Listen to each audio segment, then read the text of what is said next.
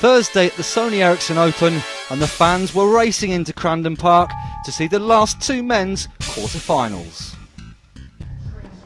Gilles Simon is one of the few players on the ATP World Tour who has a superior head-to-head against Roger Federer, having beaten him twice in 3 meetings. In Miami though, it was Federer who made the better start.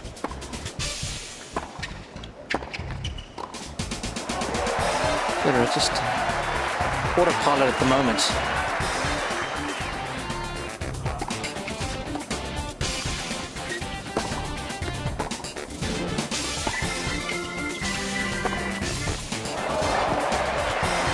That's a lovely backhand.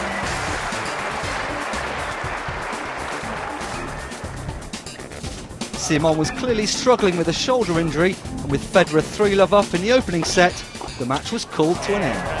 It's a very lacklustre volley, that. There's definitely something wrong with the Frenchman. No, he's going to call it a day. Very disappointing. It's Federer who's through to the semi-finals. Almost the backhand, but the problem is I cannot put it like this. So every time you return when you're on the court, outside the court it's okay, but when you return, when you jump and you have to run, you do it every time, and so you feel it every time. Federer would play the winner of Thursday's last quarter-final, which saw Czech #1 and last year's Miami finalist Thomas Berdych against world #1 Rafael Nadal. Berdych had beaten Nadal 3 times before, but since then the Spaniard had won the last 9 meetings without losing a set. In Miami, it was Nadal who began brightly.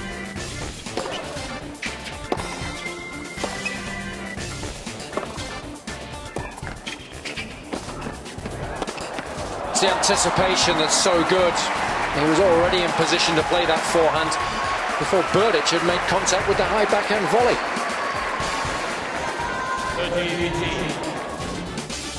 Nadal took the first set, Berdych fought back in the second, although Nadal was still fighting his corner.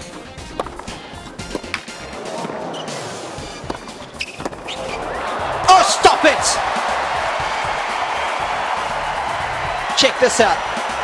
A little bunt, absorbing the pace of the Berdych blow, sending it back with interest.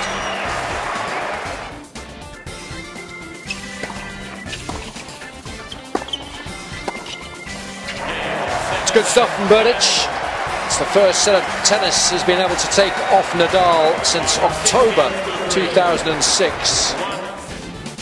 Berdych took the second set. The third was another close affair, but it was Nadal who edged the big points. That's brilliant. What a game from Nadal.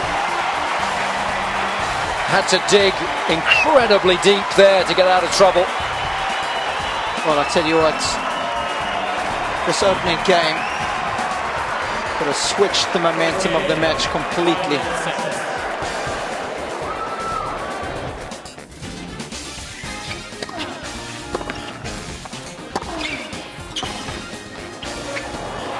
Nadal wins. Certainly had to work exceptionally hard for the last hour and a half or so. The opening set was some of the best tennis I've seen Nadal play this season, but Berdych made him fight all the way. I think I started the match playing fantastic.